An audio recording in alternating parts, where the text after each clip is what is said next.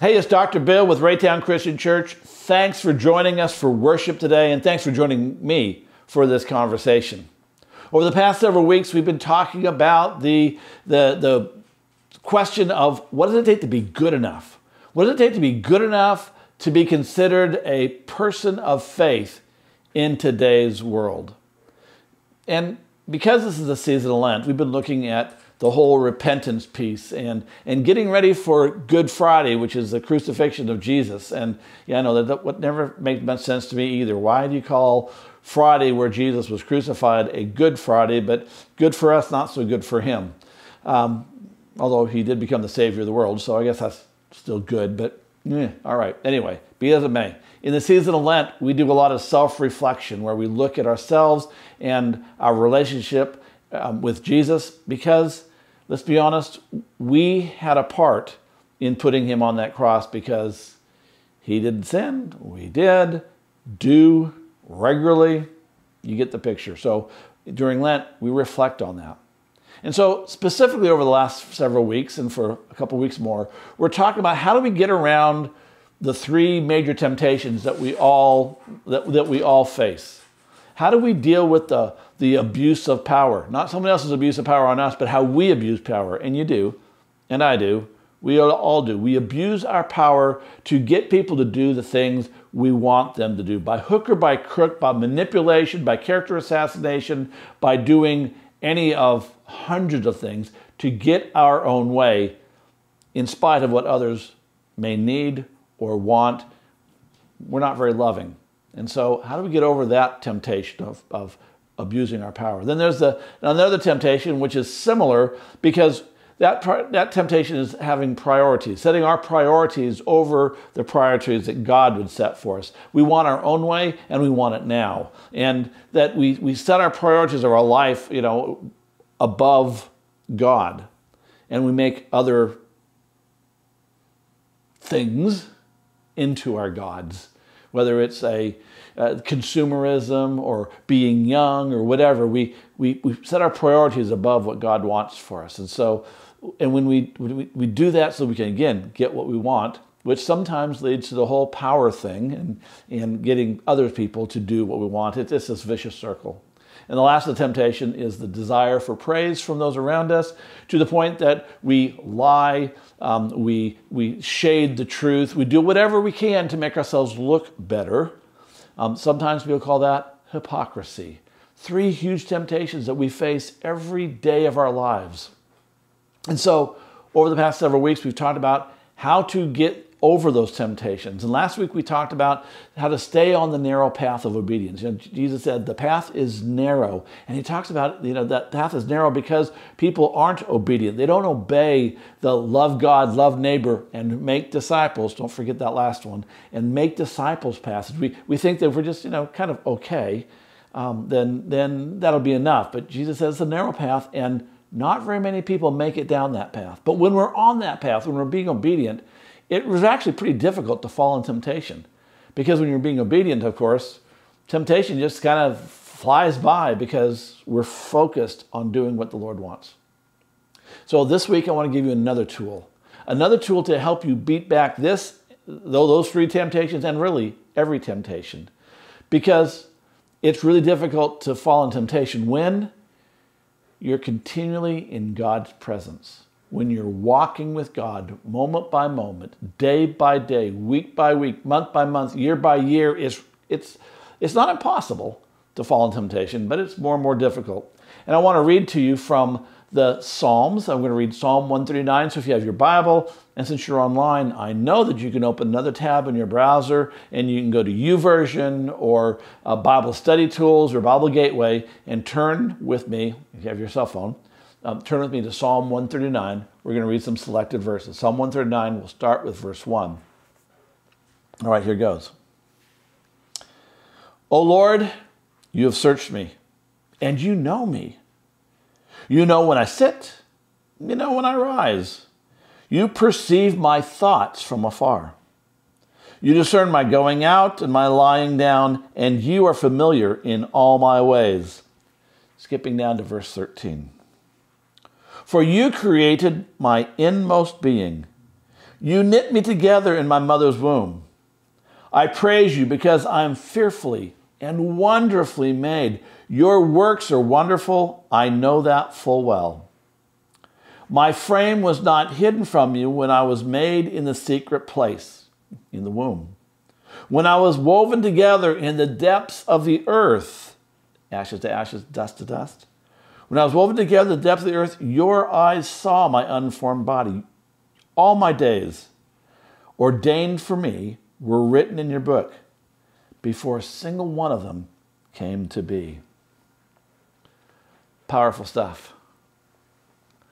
Over the years, I have recommended a book by a man named the Brother Lawrence of the Resurrection. It's called The Practice of the Presence of God. And I've recommended that book a number of times over the last several years. And I really want to encourage you to consider getting it and reading it. In fact, at the end of this sermon, I'm going to almost insist on it because that's what I want you to do this week. I want you to get that book and read it because this psalm, it so sounds like that book. God isn't some deity who is out there somewhere. He's right here. That's number one on your handout. You see, God isn't out there. God wants to be very involved in your life. Not just involved in your life, God wants to be very involved in your life. Now, to be fair, that's not a really common perspective. It's not something that most people live and breathe and realize because it seems that so few have experienced that closeness that Brother Lawrence or the psalmist talks about. This presence where God just knows us when we're rising up and sitting down, when we go to bed, when we get up in the morning, when we're driving, whatever. God is with us and knows us and even knows our thoughts. I've often wondered as I read scriptures, why does the Bible show people having that kind of a close personal experience with God, and yet so often God feels so very far from me? You know, there's a time where Abraham bargained with God about the fate of the cities of Sodom and Gomorrah. They're going at it head to head. Abraham is saying, listen, God wants to destroy Sodom and Gomorrah. And Abraham is saying, listen, God, if there's 100 righteous people, would you really still destroy that city? And God's going, well, okay, if you can find 100 people. Well, Abraham says, how about 50? And it just goes on down. But there's this relationship where Abraham feels like he can argue with God and bargain with God. They're on that kind of a relationship. Then there's Moses. And Moses and God have this conversation. And God encourages Moses about his public speaking abilities. Moses saying, I stutter. And God saying, it's okay. We can get through this. And then there's the book of Job. And God argues with Job about the cause of the hardships that Job's going through. Job's shaking his fist at God. Hey, God, this isn't okay. And if I've done something wrong, I want to know what it is. And God goes, hey, let's have a conversation about this. Let's talk about this. And then the psalm we just read, that's attributed to King David. And he's saying, God, you know me from the very core of my being. You know my thoughts. You're with me all the time when I rise and sit down, when I go and whatever.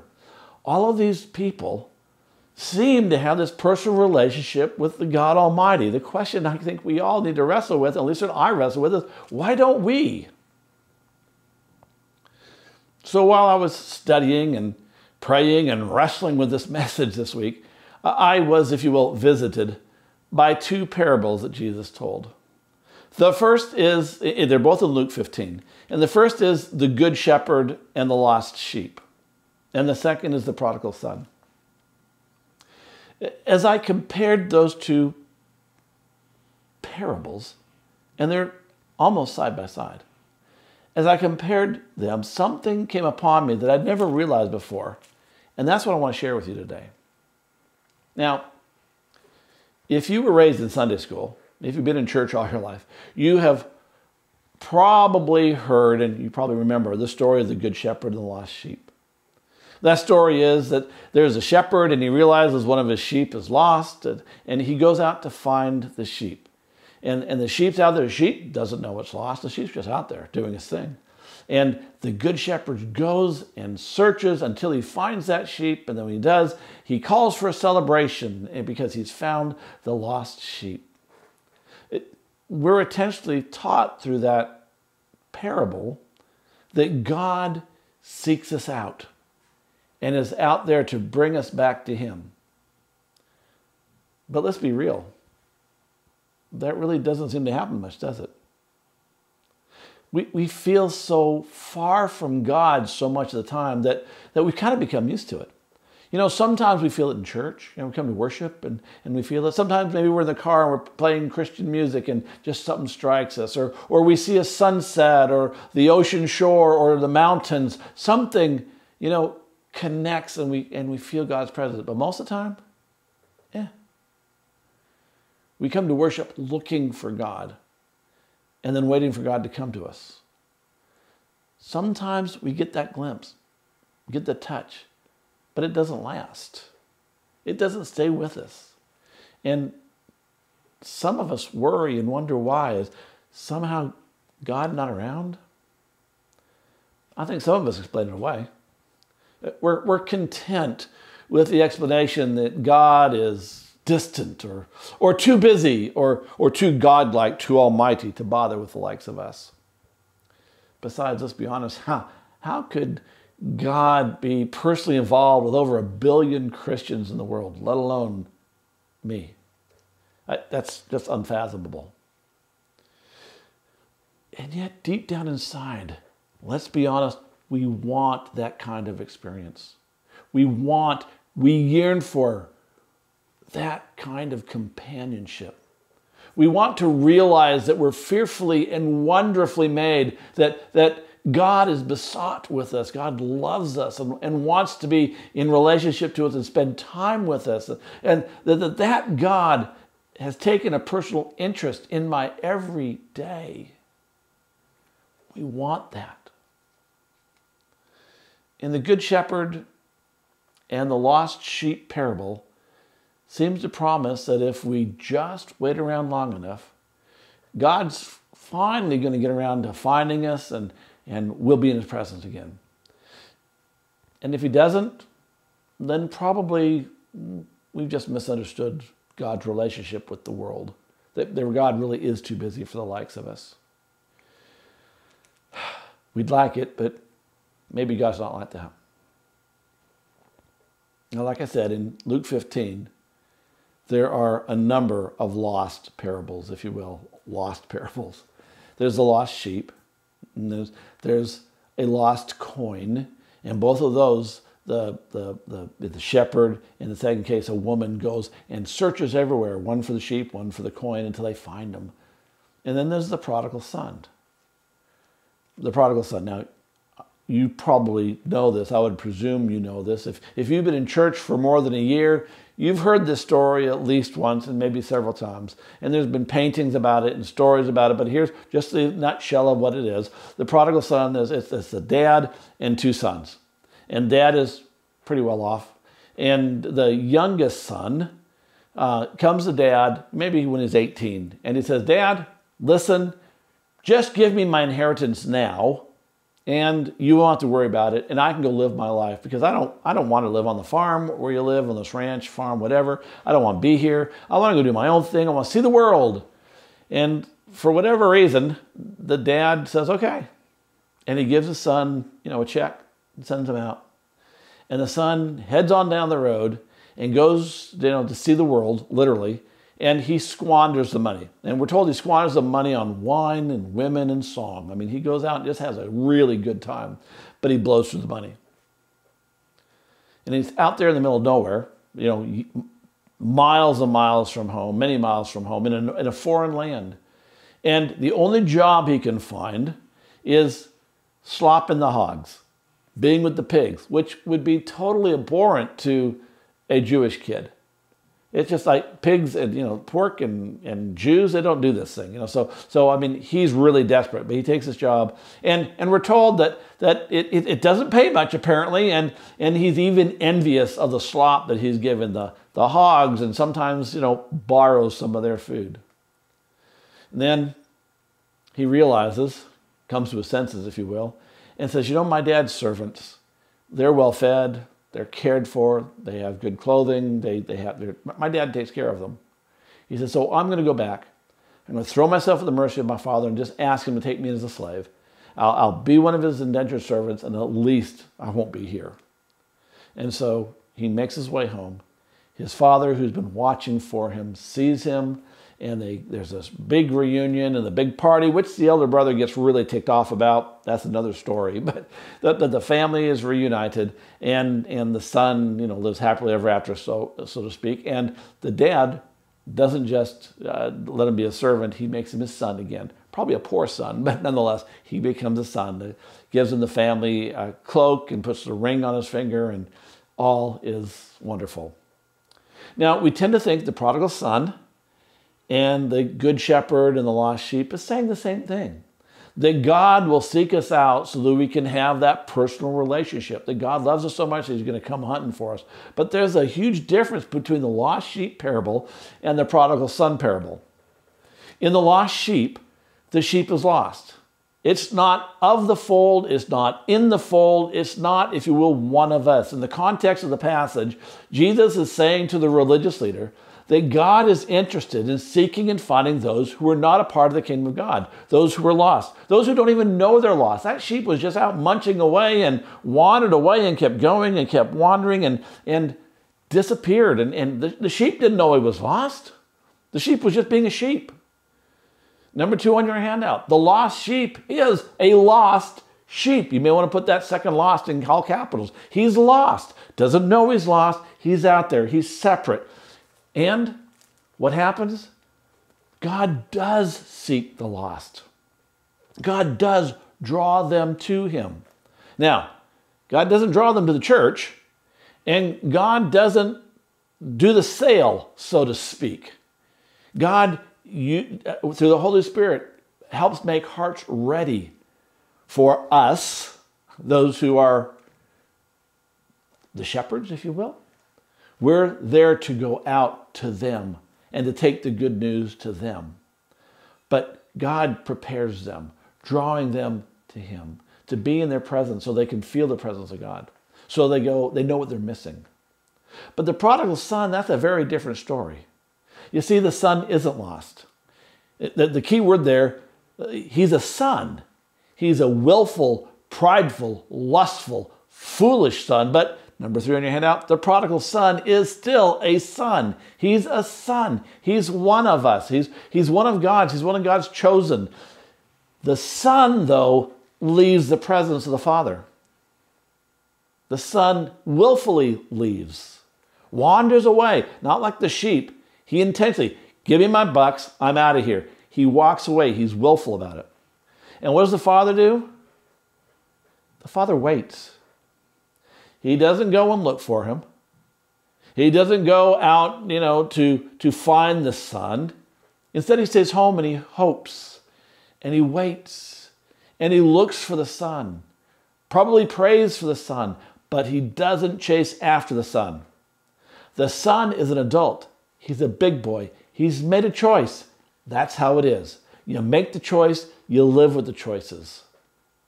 In the first parable, the lost sheep is lost and doesn't know it.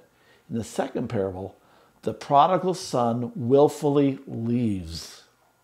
And that's when the light began to dawn on me as I was working through these two stories. And that old bumper sticker theology you may remember, it says, if God seems far away, who moved? I never liked that theology. But I've learned over the years that just because I don't like something doesn't mean it's not true. And I realized something. That God still seeks the lost. But once they're found, the quality of the relationship depends on us. Let me say that again. And I'd like you to write this down. God still seeks the lost. God's still looking for the lost. But once found, the quality of the relationship depends on us. That quality of relationship between us and God, it depends on us. God doesn't force himself on us. That means if you're a follower of Jesus, and if you want the kind of relationship that God had with King David and Moses and Abraham and Job and so many people in the scriptures, if you want that kind of relationship with God, that kind of relationship that Christmas talks about, Emmanuel, God with us, if you want that kind of relationship that Jesus promised to his followers, when he called them friends and promised them a full and abundant life, then it's up to you and it's up to me to nurture that relationship. The question really is, do you want that kind of relationship? Because I don't think everyone does. Do you want the kind of relationship where you're increasingly aware of God's presence in your day-to-day life? Because if you want that kind of relationship, you can have it. But like the prodigal son, you have to take responsibility for getting back into the presence of God. Will you pray with me? Gracious God, you call us into your presence. You call us as sons and daughters. You long to envelop us in your love, to give us and be in our presence and us in your presence. But Lord, you're always here, whether we're aware of it or not. You're available. You want to be involved. But Lord, it's so easy for us to just ignore you, to turn you away, to be like the prodigal son and walk away and just pretend that relationship is something else. Lord, help us to know your presence.